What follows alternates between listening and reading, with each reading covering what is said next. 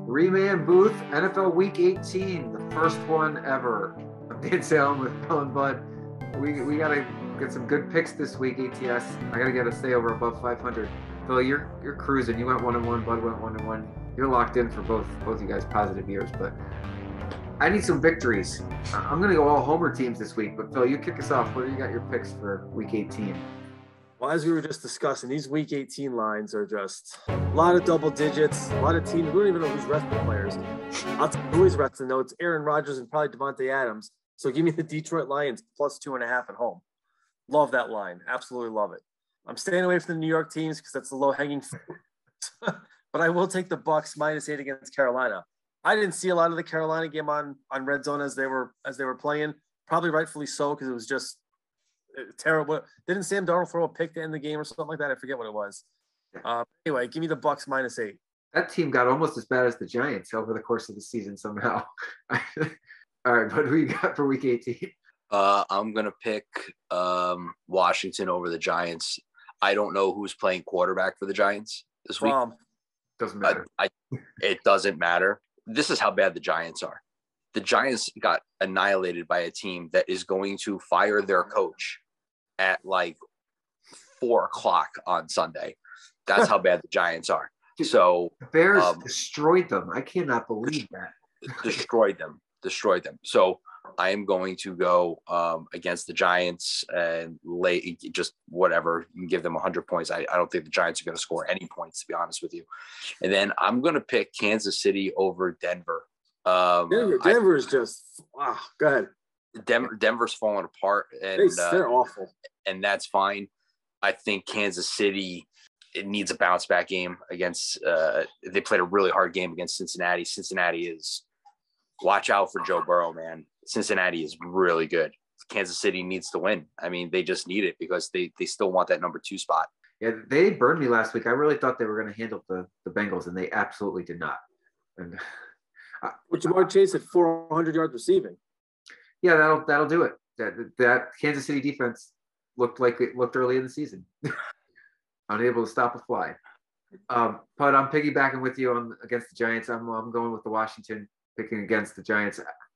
I don't know if Saquon Barkley's going to play. It shouldn't matter. He probably should sit. They don't need anything from him in this game, but he's going to go out there and get hurt if he tries to give it too much. And their quarterback situation's a disaster. And then I'm sticking with the homer picks.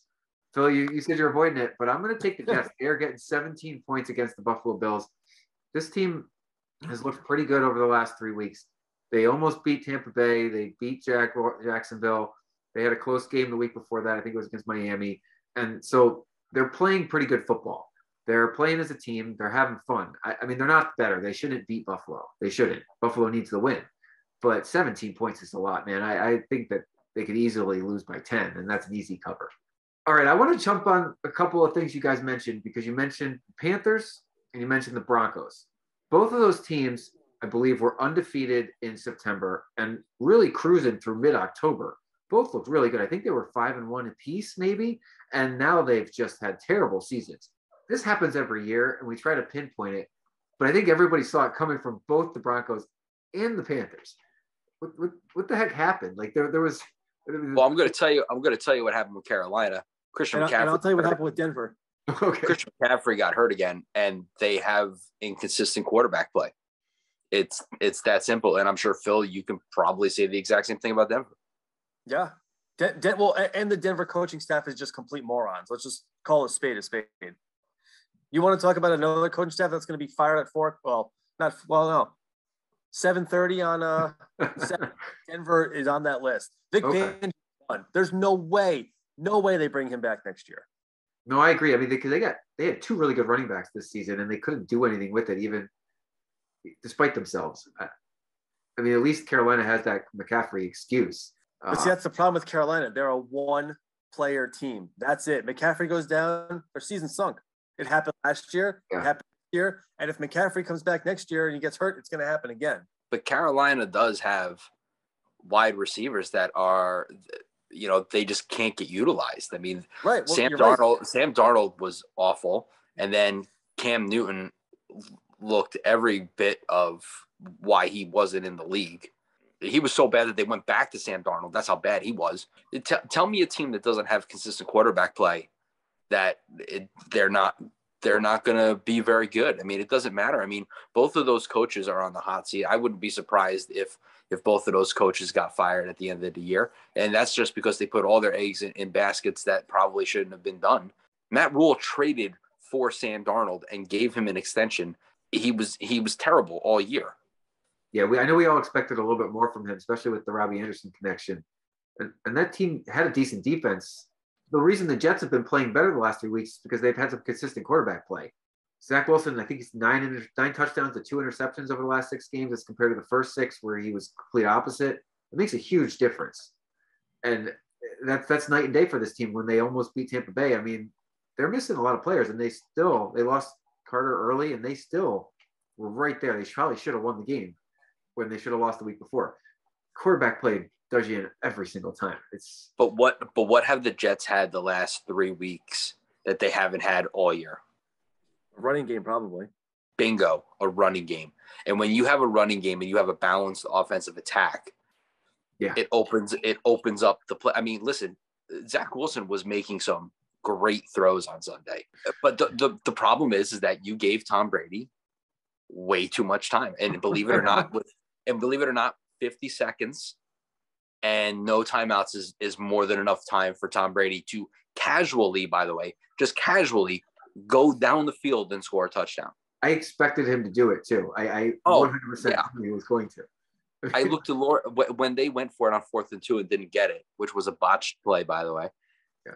I looked at Lori. I said, they're going to lose. She's like, they're winning. I'm like, trust me.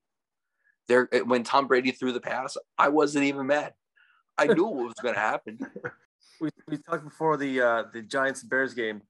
Not only did they not show it up here, and rightfully so, they cut to it on Red Zone with 2 minutes into the game. He goes, "Oh, we have our first highlight of the day." Mike Lennon goes back to pass. Ball gets knocked out of his hands.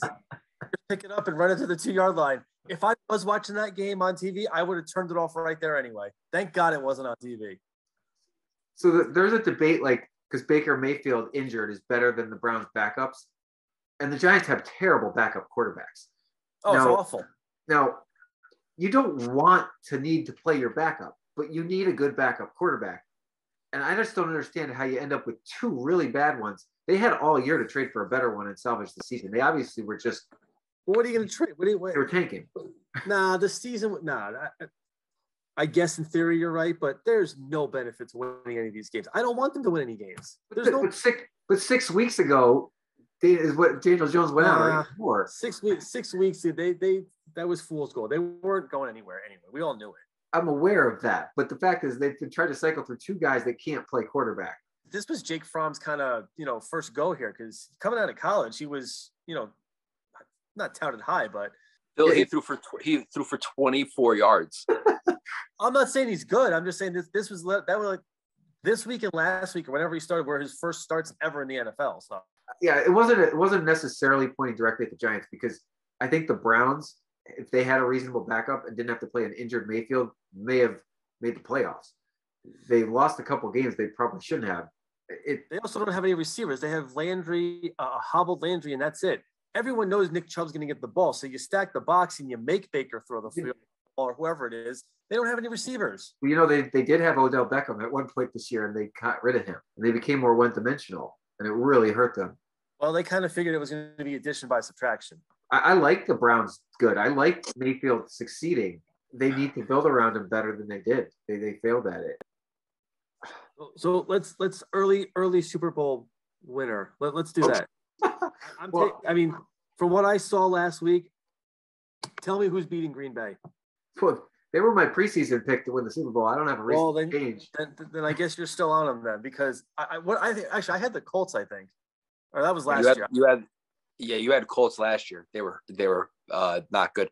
I picked the Rams and the Bills, and I picked the Rams. I mean, if Matthew Stafford can play consistent and not turn the football over, I'm telling you, they could beat Green Bay. Yeah, but I'm just worried about them because I have him in fantasy, and he's thrown 2 or 3 picks 3 weeks in a row. I don't know why, but he's been making a lot of mistakes recently. I'll tell you who's not winning the Super Bowl, and I'll tell you who's not even going to win a first-round wildcard game. The Eagles are going to get stomped in the first round. I promise you. That team does nothing but run the ball. They can't throw it. They can barely run it. That team is going to get destroyed by whoever they play. You don't think the Eagles could beat Dallas or something? No way. What do you think about Tennessee? Do you think that if Derrick Henry can come back, what do you think? I mean, when Derrick Henry went down, everyone said, well, Tennessee's done. And they have quietly just kept going. Is it possible he's come back? Yeah, I think so. When he's on the field, they're the most complete team, like the most balanced team. They're not as good offensively as Kansas City or Buffalo, but they feel more even.